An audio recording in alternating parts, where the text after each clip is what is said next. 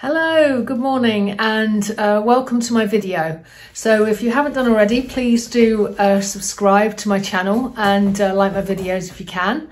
And as ever, I love to hear your comments. So what I wanted to do today is something, again, I'm actually quite keen to share with you in real time what's happening with my art. So what I wanted to share with you today is this idea of having a series that you may well have shown or exhibited, and you may well have sold some of. And what do you then do subsequently if you feel that you might want to continue with that series? And the reason I'm talking about that is because the very last group of works I did for my Landscape Inside Out exhibition was all about the panoramic views around Moseley of the moors and the valleys and the grassland and the woodland. And I spent a lot of time doing an awful lot of exploratory work.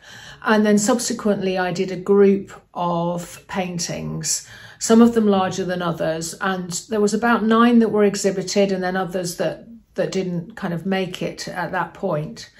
And somebody said to me a few weeks ago, "Oh, are you moving on from that now?" And it really made me think. I was actually well, no, I haven't finished with that yet. So it's kind of, for me, it's like, how do you know, the question, how do you know if you've got a series that is finished and you need to move on from it, or that you need to continue with? And I guess that's a very personal thing, but for me, it's all about, are you still observing, noticing, and being interested and fascinated by that particular series and subject matter? But more, and also very related to that, is, have you said what you wanted to say, or are there other things that you want to say? And I realised that for me, I hadn't had a chance to fully explore the panoramic view. There's so much that one could do. I mean, you could go on for almost a lifetime doing that. But in terms of now, there were some things I wanted to say now, so I wanted to continue. And so I had one that hadn't made it because it wasn't at a finished enough stage. It hadn't moved through the process. And so the one on my drawing board here, interestingly, last week, I just laid into it. So what I wanted to really talk about is, firstly, what I've just been mentioning, which is, how do you know whether or not you should continue? And also, how do you keep it fresh and exciting and interesting?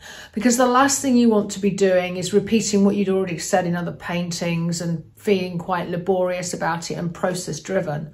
You want to feel excited and refreshed, and you want to be saying things that you feel are different, and take it to another level or another observation, you know, with that work. And so that's what I'm just really going to talk about. It's not going to be a long video. I just wanted to share with you where I'm at with it. So this one, case in point, this started a half-hour, 40-minute session very differently, and I just laid into it quite intuitively, mixed up some paints I liked, and just got going. And hopefully you can see the influence of those grassy banks and the weather we've had, and the real sort of rich orange gold nature of what's going on with all of the grasses that I've been talking about. And that is now being brought into this group. So it's all very well. I had one started and I continued with it, but it's not possible to keep it fresh and exciting and just kind of keep labouring on this one. So what I'm going to do, and which I think is quite a nice thing to do if you're returning to a group, if you're continuing like I am, is to add to them. You are adding, bulking it up if you like, you're adding another few. So I am going to add another couple. So I'm working on 3 all at the same time, because it was clear to me from working on this one for 40 minutes that I needed to move on to something else. I needed to stop working on this one and getting overly precious with it, because that's what happens. You need to keep keeping it fresh. It's one of the big advantages of working in series.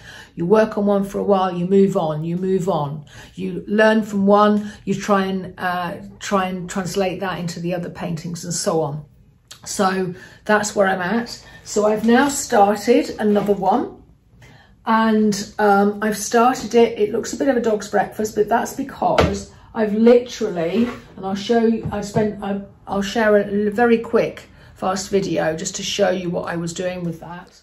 So all I'm doing here is I'm actually cutting or tearing collage papers of a variety of different things, some plain, some patterned, and I'm sticking them down with golden gloss medium, and then I'm coating the surface with golden gloss medium before painting.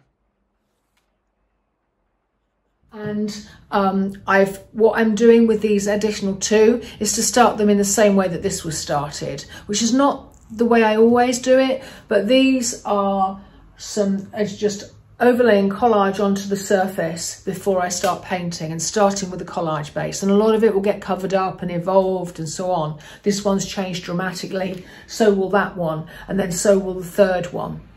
And the final thing I wanted to really talk about was that you need to keep your mind excited and inspired. So in a way, for me, I need fresh studies, and that's what I've been doing over the last few weeks. And what you can also do is, I did a lot, as you know, I'm very keen on these thumbnail drawings, paintings, however, whatever media. I do them out on location, I do them in the studio. And so I had so many of these from my previous studio sessions. And what I did was I had 50, 60 of them, and I flicked through them really quickly and put ones aside that were speaking to me, that I was noticing, this notice what you notice again. And I came up with a little group of them, and these I think are all about those rich gold banks, the movement of the grasses, the textures, the colours and so on. So that's now my little inspiration. I've leafed through 60 of them and come up with those. They may or may not be helpful. I've done lots of more studies outside with the grasses. I can show you some of those. What that is, things like this, which are just, again, keeping it loose and free, very quick. These were done in about 15 minutes with paint and so on. Oh, I'm dropping all my bits. That's because I mixed them up and I'd forgotten I'd mixed them up. Some are better than others. This is I'll show you one of my favourite ones. Because it says something to me, that one. So those will be in further inspiration. I might cut them up, I might do things with them, I might do studies of these studies in the studio as a way of warming up, ready for these 3 panels. And last week I did some really quick tiny ones amongst the grasses, so again they might be of relevance. So it's all about making sure, sorry about me chucking all those bits everywhere, that was because I piled things up and I'd forgotten. So it's all about keeping it fresh, having some new material, some thoughts, and I will do some writing as well, some journaling. What is it why do I want to come back to these is the question. What is it that I want to say now? Why is that different? And trying to sort of unpick that a little bit. And of course, some of that unpicking happens on the paintings, and some of it happens in your journal. And by the way, I am developing a sketchbook course, which is all about the different sorts of ways I use my sketchbook out and about in the studio for writing, for painting, and so on. But that is coming later. But it's that sort of interrogation, really, so that you can keep things fresh and keep things moving. So as I said, this is the first one.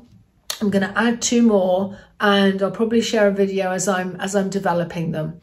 But in addition to that, as I've alluded in previous videos, I'm also working myself up for something to happen in parallel, some other explorations. It will be about landscape. It will almost certainly be about the vegetation and the organic nature of the vegetation and the wild vegetation and so on. But that's something for another day. What I wanted to do here really is just to share with you this idea of continuing with a series you've already started and finished some paintings from, and how you keep that fresh. So I hope that was helpful. As ever, love to hear your comments, and I'll catch you in the next video. So thanks a lot. See you again. Bye-bye.